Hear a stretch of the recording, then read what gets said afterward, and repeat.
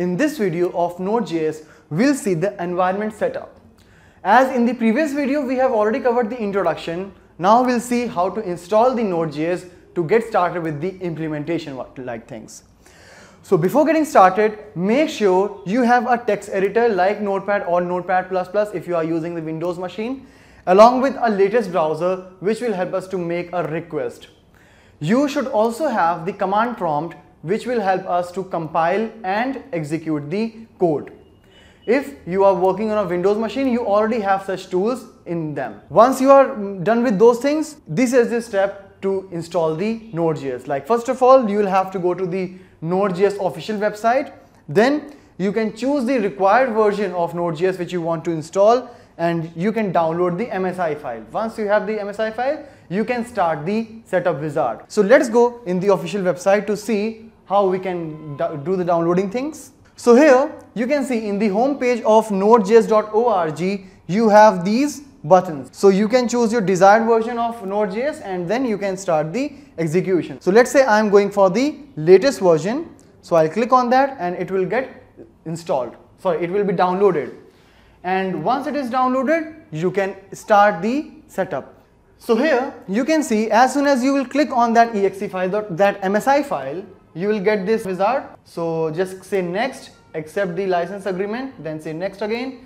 This is the location in which it will be installed. So make sure you note this particular path because we will have to check later that whether this Node.js is installed properly or not.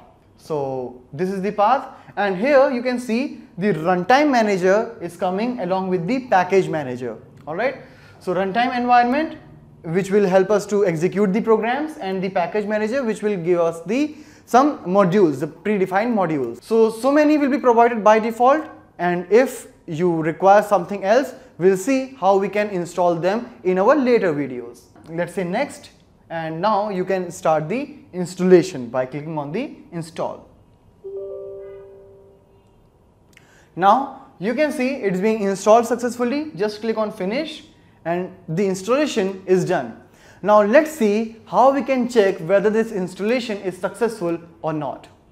Once you are done with the installation of Node.js, to check whether it's successful or not, you can right click over this PC, go to properties, you will get this window where you will find advanced system settings, and here you will get a button called environment variables.